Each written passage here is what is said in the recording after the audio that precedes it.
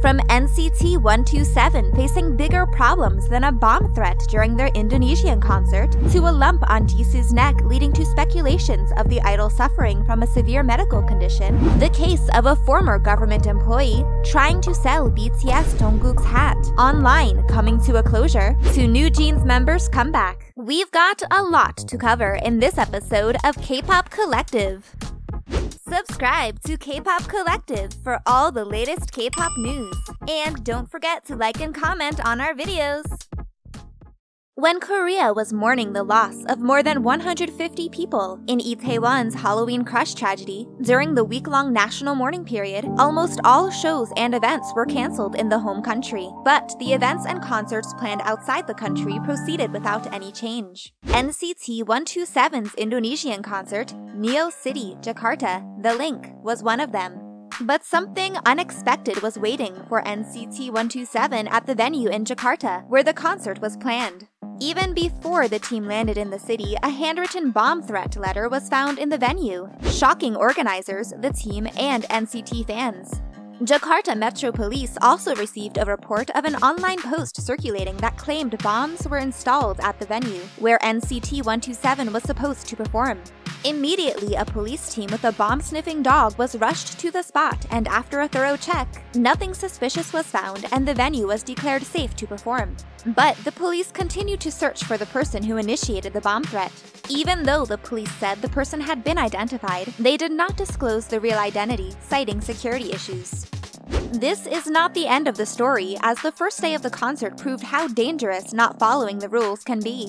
When NCT was performing Paradise, Taeyong noticed that the fans were trying to cross the barriers. The standing section of the audience went crazy and knocked over the barricades and tried to get closer to the stage. Shocked NCT 127 members were seen requesting fans to maintain distance and stop pushing, but the crowd had gone out of control. After the team performed Touch, a special announcement was made asking people to move back.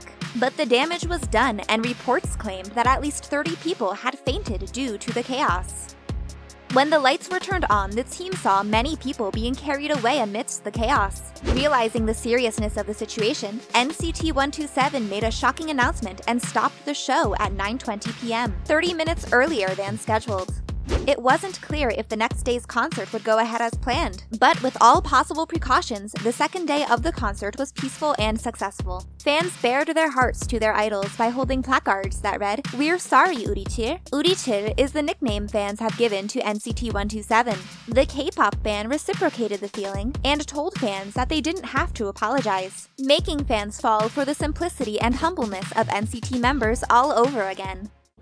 Blinks have expressed their concern over Jisoo's health after they saw BLACKPINK's concert in Seoul. At a time when Jisoo is winning praises for her amazing performances during BLACKPINK's Born Pink World Tour, a post on the PanNate blog has left Blinks worried. The post shared pictures of Jisoo performing with a swollen lymph node on her neck.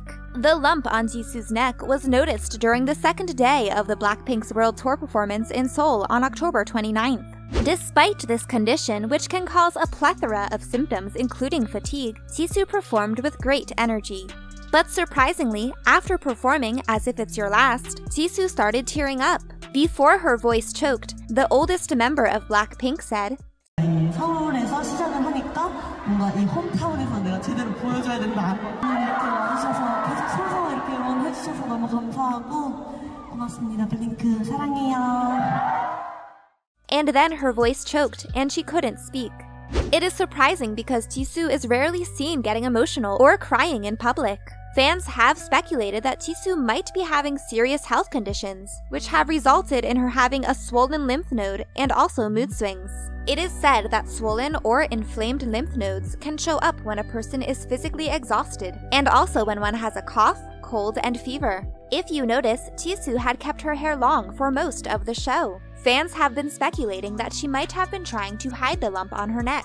According to Healthline, a person who has a swollen lymph node usually experiences fatigue, coughing, fever, chills, sweating, and a runny nose. While it is said that this swelling is common and treatable, it could also be painful. This led to fans researching lymph nodes, and some pointed out that inflammation can also be caused by cancer. Fans started freaking out and demanded that the agency should take better care of their members. With the number of posts expressing concern over Jisoo's health growing, YG Entertainment released a statement reassuring fans that Jisoo was fine. The agency said that Jisoo is handling the world tour schedule well, and there is nothing wrong with her health. Research states that lymph nodes function as filters, trapping viruses, bacteria, and other causes of illnesses before they can infect other parts of your body. Neck, under the chin, armpits, and groin are the most common places where these nodes are. But the repeated appearance of swollen lymph nodes on Jisoo's neck is surely a matter of concern. We hope Jisoo gets proper treatment and time to rest amidst her busy schedule during the Born Pink World Tour. At last, BTS member Jungkook's lost hat is found. The man who tried to sell Jungkook's lost hat online for a ridiculous amount of money has confessed to his crime. The man is identified as a former employee of the Ministry of Foreign Affairs. But does the hat really belong to Jungkook? Yes, Hybe has confirmed that Jungkook had lost his hat at the passport department of the Foreign Affairs Ministry when he had gone there with other members to get his diplomatic passport made. This incident occurred in September 2021. The man waited for over a year and then put the hat for sale online along with the picture of his ID card. It was a Kangol hat costing around 90,600 Korean won, which is approximately $65 US. But the man tried to sell the hat for a whopping 10 million Korean won, approximately $7,600 US. When the news spread, ARMY was fuming because someone tried to sell their favorite idol's accessory. But the man tried to justify his action and said that Jungkook had left his hat in the waiting area of the passport division. As no one came to claim the item, he had become the owner of the hat and had the right to sell it. But according to South Korean law, anyone who acquires a lost item must hand it over to the police. They will face charges if they try to own it illegally or attempt any misrepresentation. When the issue became controversial, he surrendered to the police at Yongin City of Gyeonggi Province. Sokcho Police, who are investigating the case, have charged the man with embezzlement of lost articles. Police said that they are reviewing the legal principles for possible additional charges. Meanwhile, New Jeans, dubbed the most popular K-pop rookie group of 2022, is all set to make a comeback. The group, consisting of Minji, Hanni, Danielle, Haerin, and Hyein, will be seen with their new single album OMG on January 2nd, 2023. It will include the title track the team had prepared during their debut production. OMG will also gift a special winter track to their fan club, Bunnies. Ahead of the comeback, New Jeans will come out with the pre-release track on December 19th. Did you know New Jeans members looked adorable in their childhood? Here is a quick glance at New Jeans members' childhood and their magical transition. Minji, Hanni, Danielle, Haerin, and Hyein.